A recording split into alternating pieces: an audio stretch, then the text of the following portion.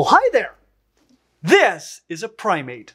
And so is this. And so is this. And so is this. And this primate is a monkey. And so is this. And so is this. And so is this. Hey, that's me. What's going on here? From a phylogenetic standpoint, humans can be considered a type of monkey within the larger primate clade. Oh, okay. Well, thank you, AI. So humans are monkeys? In modern taxonomic and common usage, humans are not referred to as monkeys. The distinction reflects significant evolutionary, morphological, and cognitive differences that have emerged since the human lineage diverged from other primates. Oh, okay. So organisms can evolve out of a clade? No, an organism cannot evolve out of a clade. In phylogenetics, a clade represents a group of organisms that includes a single common ancestor and all its descendants.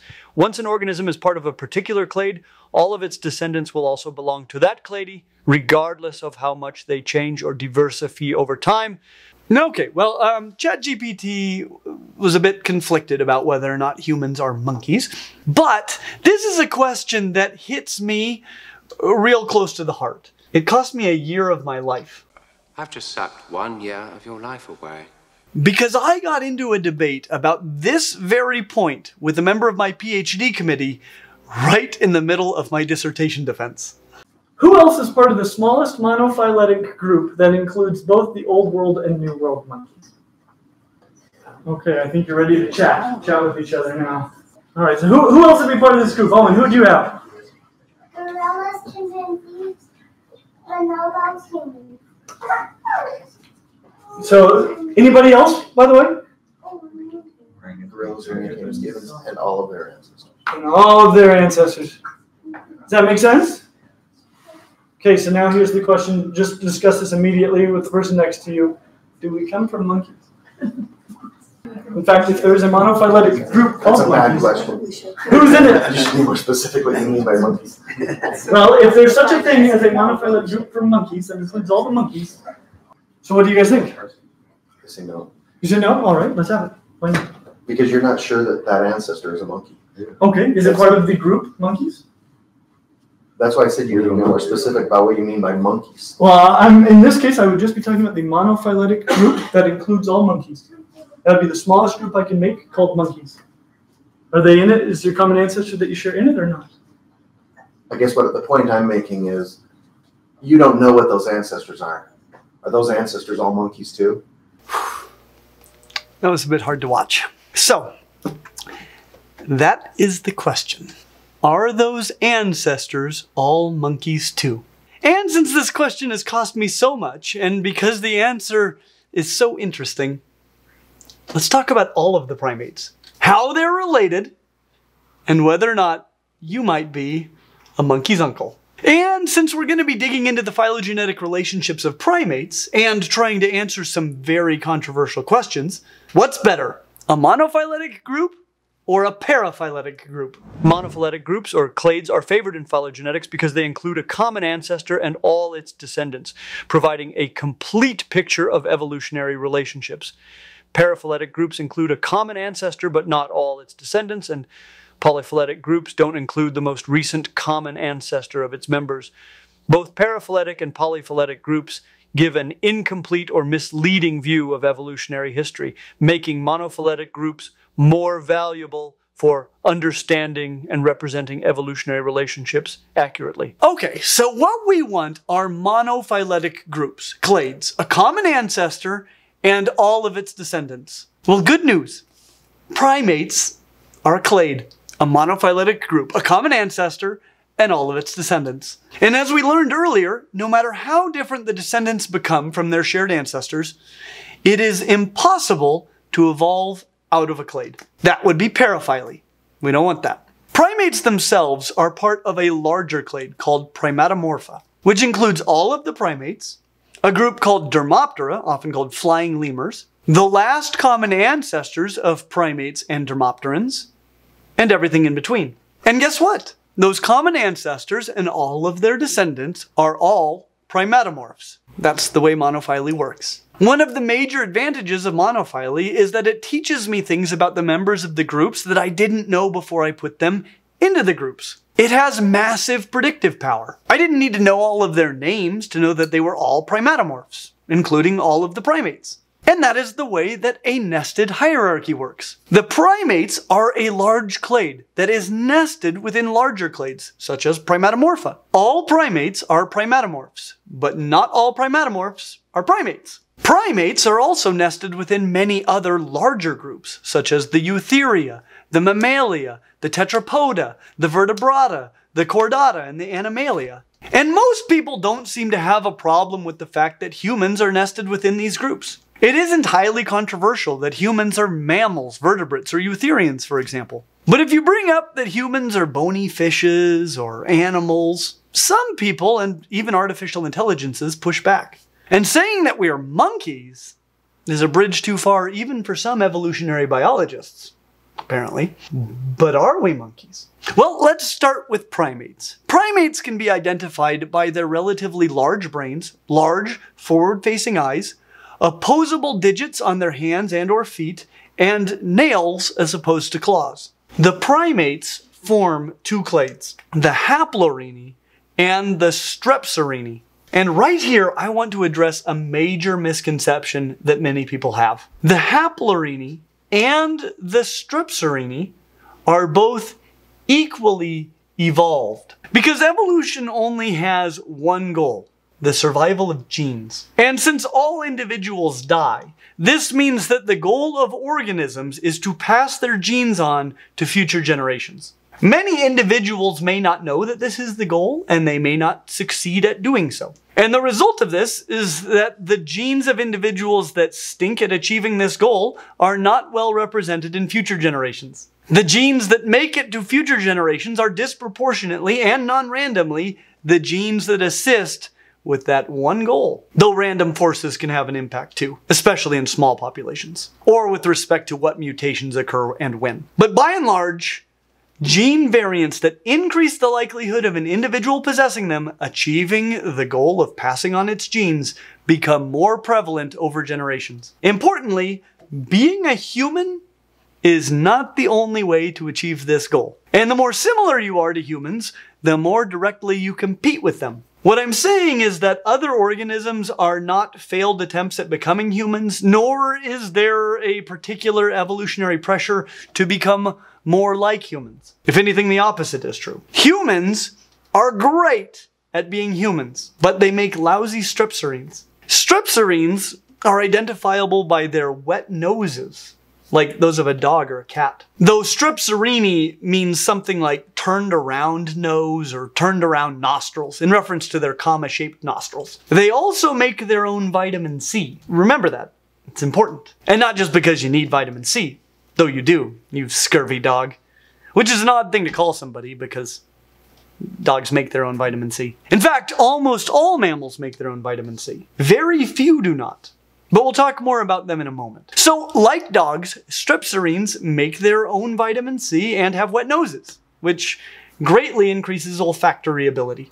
And the strepsirrhine clade itself is divided into two large groups. The Lemuroidea, lemurs, endemic to Madagascar, and the Lorisoidea, the lorises and bush babies of Africa and Asia. Lemurs are such a rad group that they could definitely get their own video at some point. Now, lemur means ghost. There are around 100 species in Madagascar, 8 distinct families, ranging in size from about 30 grams, about 1/15 of a pound, to around 9 kilos, 20 pounds. That's now.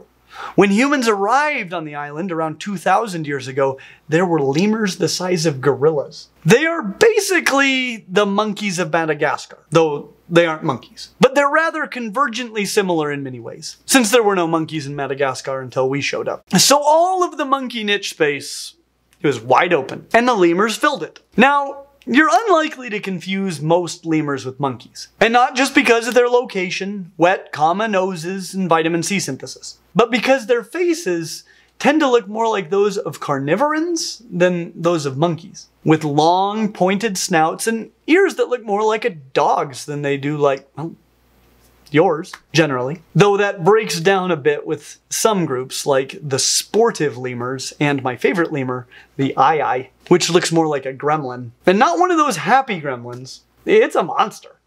I love it. Now, most lemurs have front teeth called tooth combs. Not just them, but also the lorisoids that we will discuss soon. And the flying lemurs, so it may be the ancestral condition of the Primatomorpha. Anyway, the ii, it doesn't have one. Instead, they have some crazy paired continuously growing incisors. The skull looks like what you would get if you crossed a rodent with a parrot. Those incisors be crazy. But why be they crazy, Clint? Oh, I'm so glad you asked. Because iis are woodpeckers. But instead of pecking holes in trees, they chew holes in trees. And why make holes in trees? Because there are tasty insect morsels in there. But how do they know where they are? You ask the best questions.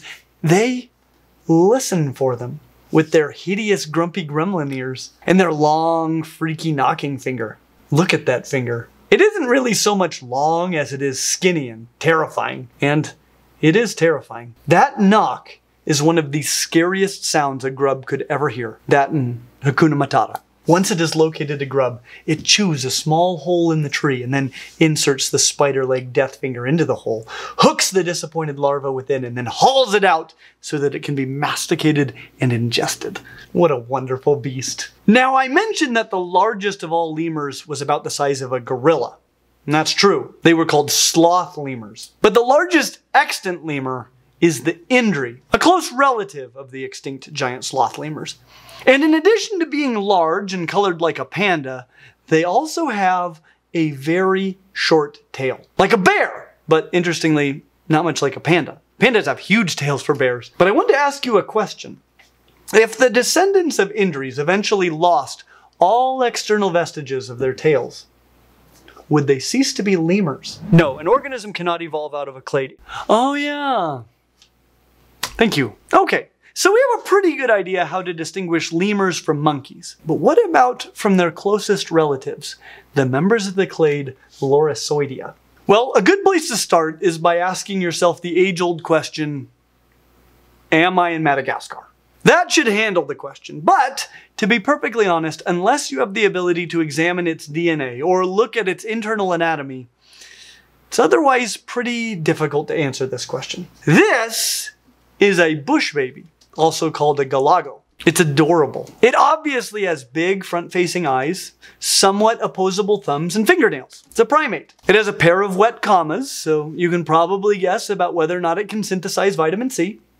It can. And you could double check yourself by looking for a tooth comb. It has one. This is a slow loris. Same deal. But in addition to that, it also has a toxic bite, used primarily in slow motion battles with other slow lorises. But you know what it doesn't have? A visible tail. And you know what that means? It's no longer a member of the Lorisoidea. It evolved right out of that clade, right?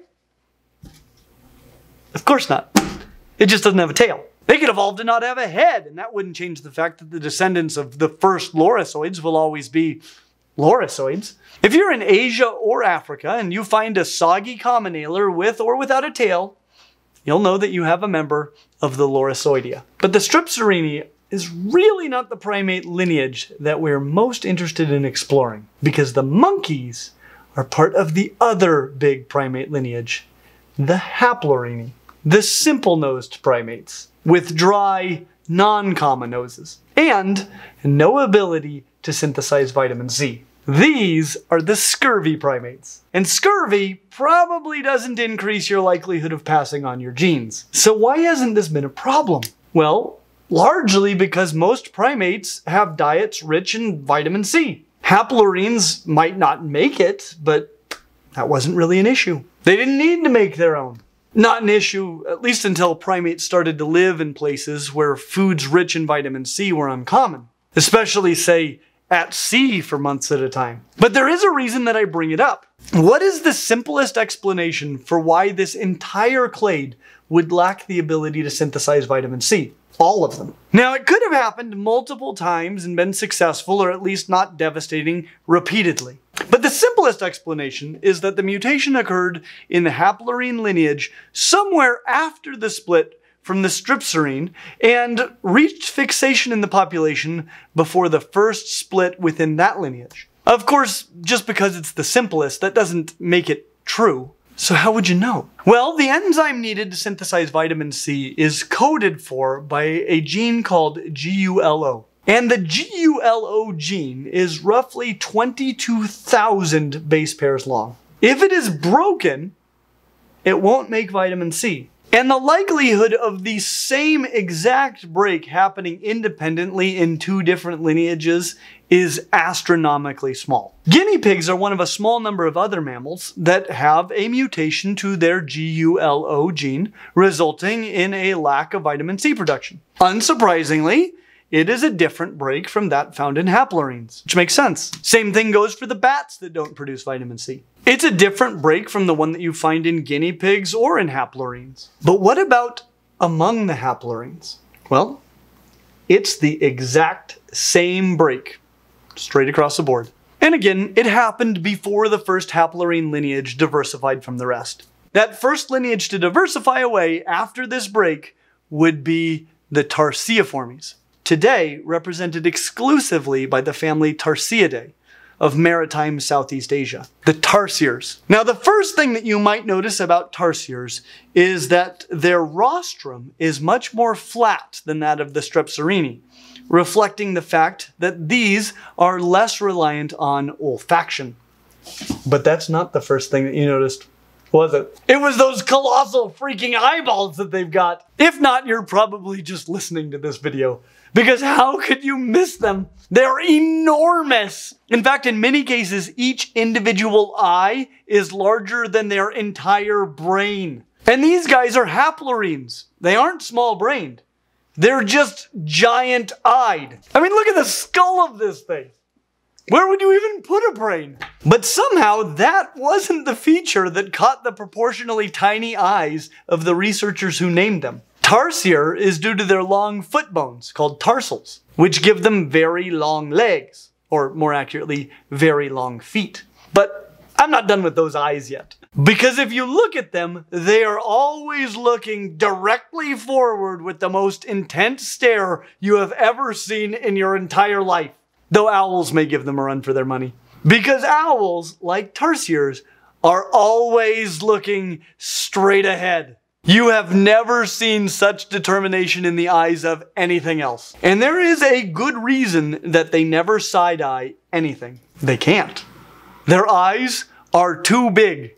The muscles required to move those eyes would be huge and heavy. Not good for a bird or a primate. So they can't. They can see really well, but only what is straight in front of their faces. Which means that if they're going to see, say, behind them, well, they will need to turn their whole head backwards, like some sort of possessed wide-eyed cowboy doll. We toys can see everything.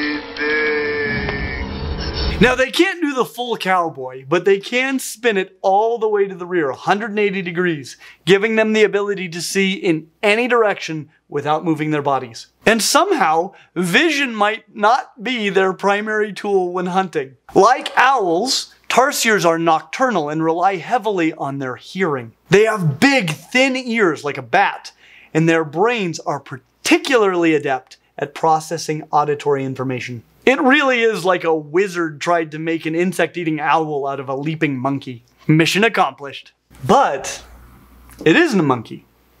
And that gets us to our mission. Monkeys. And, are you a monkey's uncle? Oh, and just by the way, all of our patrons get access to a video that includes an epic rant about the scam that is the modern education system. So if you're interested in seeing that video, please consider checking us out on Patreon. Everything we have discussed so far can easily be excluded from the smallest clade that includes all of the monkeys. But now we are moving into the clade Simiiformes, and the group of Simiiformes least related to all of the others is a clade of monkeys. And I think it is fair to say that a clade of monkeys cannot be removed from the smallest clade that includes all of the monkeys. Do we need to verify that with AI, or Or are we all on the same page? So monkeys are monkeys. Okay, I'm going to work under the assumption that we can agree that monkeys are monkeys. And this clade, the Platyrrhini, the flat or broad-nosed monkeys, are monkeys. Because flat-nosed monkeys live exclusively in the Americas, and because they are the only simians native to the Americas, they are often referred to as New World monkeys. The other clade in the Simiiformes, the Catarrhini, being entirely from the Old World, are often called the Catarrhine monkeys, or the Old World monkeys, though the latter is often applied exclusively to one single clade of Catarrhine monkeys, and we'll get to them soon enough. But what we can see is that the two remaining clades in this lineage, they're both monkeys. New World and Old World monkeys. For the moment, let's talk about New World monkeys, the Platyrrhini. Today there are 5 living families of New World monkeys. Like all simians, New World monkeys have large, but not insanely large, and therefore movable, eyes with great daytime color vision, accompanied by large brains that specialize in visual perception more than olfaction. Interestingly, while both the New World and Old World monkeys have large brains, even for primates, they seem to have evolved those larger brains independently from one another, which isn't the case for their lack of ability to synthesize vitamin C. They both seem to have inherited that from the same haplorrhine ancestor.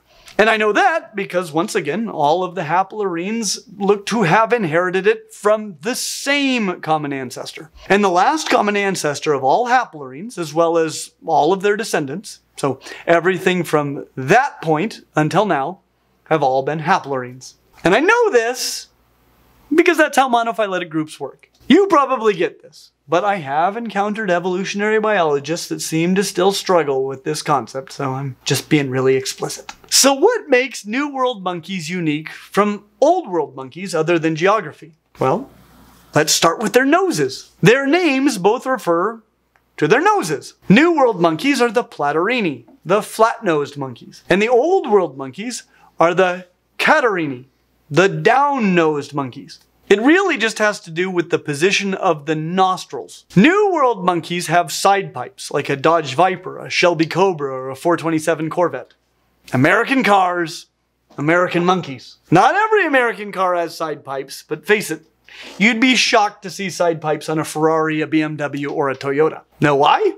Because the Old World doesn't do side pipes. Old World monkeys point down. Well, unless they're snub-nosed monkeys that have the same plastic surgeon as Michael Jackson, and Skeletor, and He Who Shall Not Be Named, and Red Skull. Those last two are from the Old World. I'm really not sure if the first two are even from this world. Great dancing, though.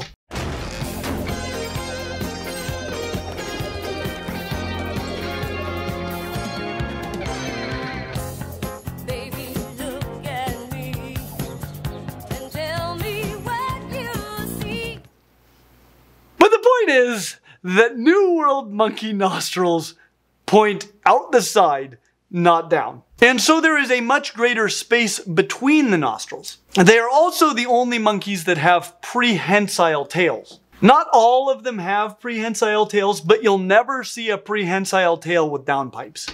Prehensile tails have actually evolved 2 different times in New World monkeys, but never in the Old World. They also have 12 premolars instead of 8, but that can be difficult to count at the zoo. It would be fun to do a whole video just about this group. But right now, we're on a mission. And that mission will require us to dig into the down-nosed Old World monkeys of the Catarrhini. Now you probably already know how to distinguish these guys. They have all of the attributes of other simians and can be distinguished from the New World monkeys by their nostrils that don't point out the sides, as well as the fact that they have 8 premolars. And they never have prehensile tails. Some don't have tails at all, which, as you know, means that they've evolved right out of the clade. No, an organism cannot evolve out of a clade. Oh yeah, silly me. Anyway, they also tend to have flatter finger and toenails, and much more opposable thumbs, unless they've lost their thumbs, which means that they have lost their thumbs. That's it. Colobus monkeys are still monkeys. Because you can't evolve out of a clade no matter what you lose. Unless it's all of your ancestors. It's a heck of a thing to lose. So you can identify a Catarrhine monkey with or without a tail or thumbs. Thumbs up if you got them. So what's in this group? Well, these. And these. Monkeys! See the narrow septum between the nostrils? Now, did you notice that one of them didn't have a tail? And remember what that means? Yeah, it means that it doesn't have a tail. Now, there are two different lineages of catarrhine monkeys. The Cercopithecodea and the Hominoidea. This guy is a Cercopithecoid, and this guy is a hominoid. The easiest way to distinguish between the two is to look for the tail. Hominoids don't have them. Cercopithecoids do. There are other differences if you get a good look at the cusps of their molars, but the presence or absence of a tail is the best giveaway, though it's not exactly foolproof. Barbary macaques and crested black macaques, for example, are Cercopithecoids, and their tails are tiny to non-existent, which means that they have no tails. Anyway, the Cercopithecoids are often referred to as the Old World monkeys, but as you may recall, that name was already taken by the Catarrhini. And given that Cercopithecoids are part of this group, and that all of the Catarrhini is an entirely Old World group, the question as to which group most deserves the title is simply whether or not all members of the Catarrhini are monkeys, or if only the Cercopithecoids are monkeys. And so we're going to need to back up and take a look at the phylogeny for just a second. What is a monkey? I think before we agreed that monkeys are monkeys, and therefore New World monkeys, the Platyrrhini, are monkeys. And I've never seen anybody contend that the Cercopithecoids are not monkeys. Can we agree that both of these groups are monkeys? Now, we could very easily say that all primates are monkeys, or all mammals, but that seems a bit overbroad. Let's instead make the smallest possible monophyletic group that we can for monkeys. The smallest group that can be created that includes all of the animals that we all agree are monkeys, their most recent common ancestors, and everything that came from those ancestors, and absolutely nothing else. We will exclude every animal that we possibly can without creating a paraphyletic or polyphyletic group. The smallest monkey clade possible. So what's the last common ancestor shared by both the Platyrrhini and the Cercopithecoidea? Well, that would be these guys right here. The first true monkeys. I'm sure that whatever came before them was very monkey-like, but I can exclude everything before this point from the monkey group, at least if I want to, but not these. These are monkeys. And so is everything that came from them, because that's the way that monophyly works. And if we look at who came from them, you will notice that the Platyrrhini came from them. The Cercopithecoidea, they came from them. And so did the Hominoidea. I can't exclude the Hominoidea from the monkey clade because they share ancestors more recently with the Cercopithecoidea than the Cercopithecoidea do with the Platyrrhini. This means that while I could potentially justify excluding the Platyrrhini from the monkey clade, I cannot exclude the Hominoidea from any clade that includes both Platyrrhini and Cercopithecoidea. It isn't possible. In a nutshell, the Cercopithecoids are not the only Old World monkeys. They are just the only Old World monkeys with tails, even though not all of them have one. So that brings us to the tailless Old World monkeys, the Hominoidea, the man-like Old World monkeys. And what is so man-like about them? Well, like men, they have all of the basic attributes of primates, not to mention the attributes of eutherians, mammals, synapsids, vertebrates, chordates, deuterostomes, bilaterians, etc.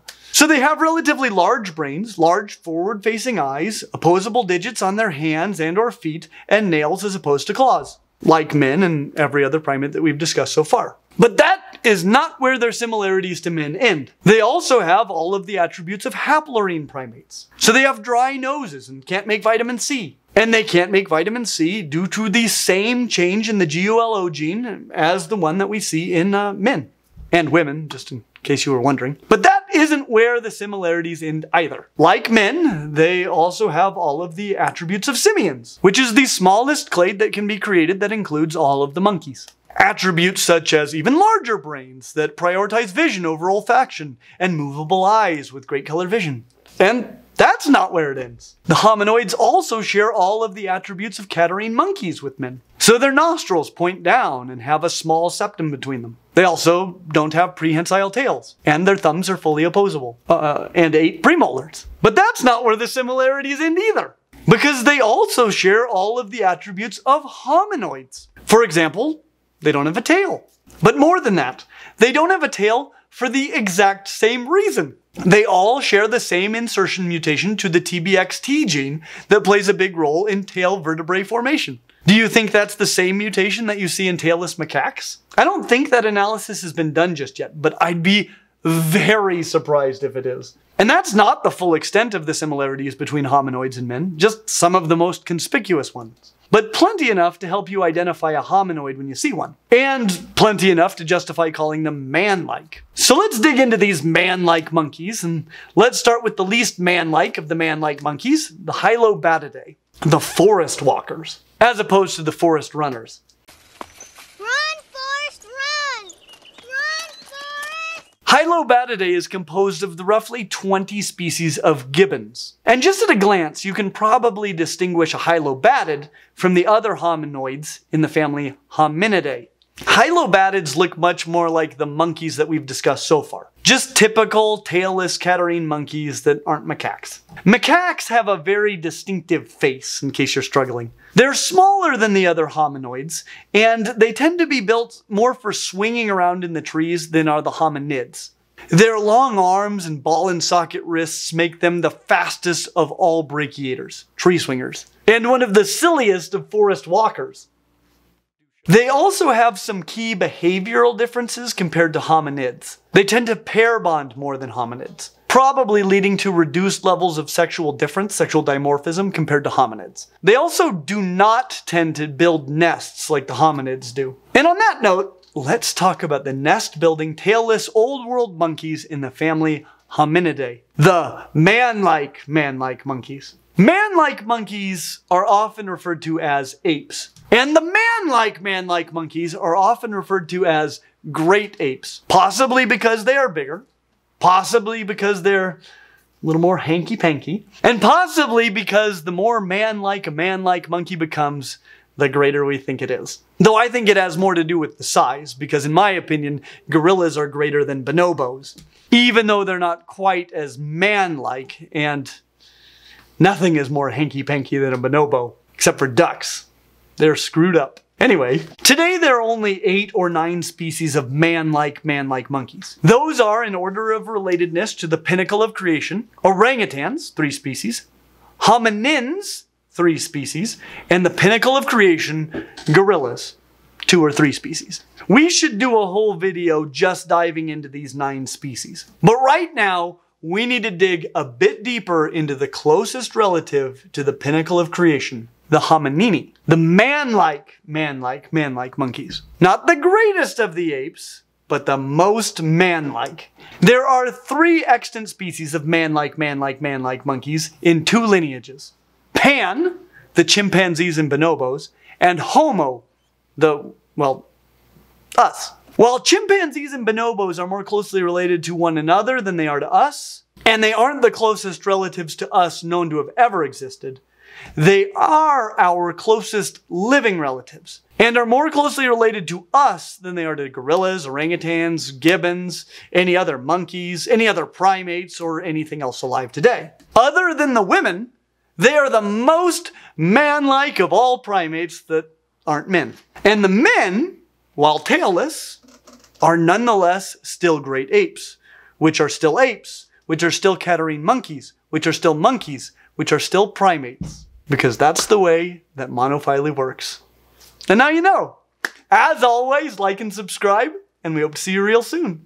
Do we mention the name of that professor? Mm-mm.